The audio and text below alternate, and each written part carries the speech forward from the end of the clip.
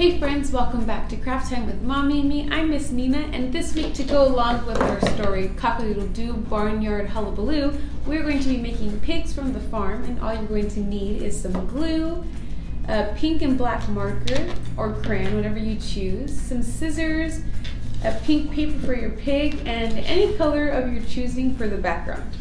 So we can just go ahead and get started. The first thing we're going to want to do is trace our hand. So you can use anything you want to trace, and you're just going to draw an outline around your hand.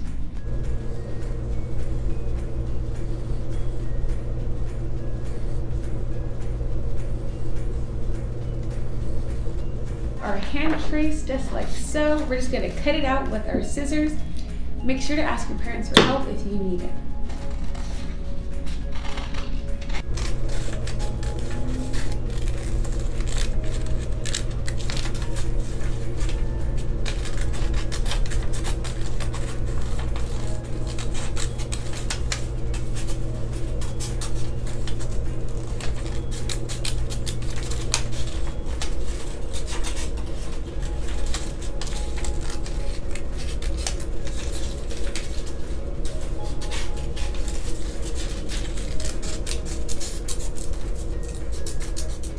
So now our hand should be looking something like this. And since pigs only have 4 legs, we're going to go ahead and chop off the thumb. So it should be looking something like this. And you can go ahead and glue this onto your blank piece of paper wherever you want your piggy to be.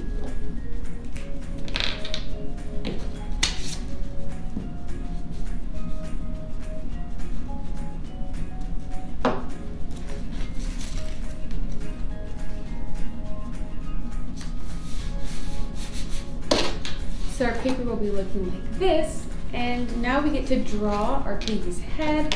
You can draw whatever shape you want. I'm going to be drawing it just like this, with his ears. And then you just cut it out and attach it to your piggy's hand. And then we'll glue this onto our pig as well.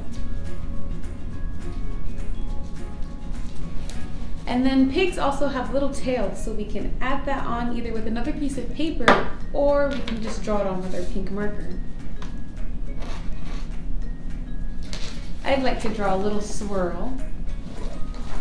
And then we can just go ahead and draw on his face with a smile.